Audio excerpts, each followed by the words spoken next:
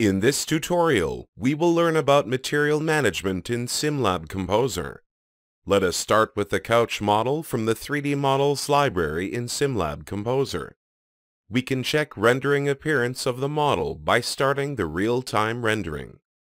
To test a different appearance of the model, we can select a material from the material library and drop it on the 3D model. Dropping a material from the library of the 3D model will affect the appearance of all geometry sharing this material. So, what can we do to change the appearance of a specific object?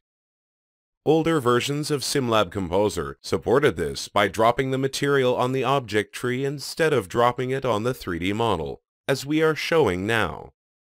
The new version of SimLab Composer introduces an easier method for doing this task. We can select multiple objects by holding the control button and then dropping the material on one of the selected objects. This will replace materials only on selected objects. Another feature that can be handy is the ability to modify properties of multiple materials at once. For example, we need to scale the normal map of the black and red leather materials. From the Scene Materials list, we can select multiple materials and change their U and V scales in one step. SimLab Material Management makes it easy to work with any 3D model and to get the appearance you are looking for in a few steps.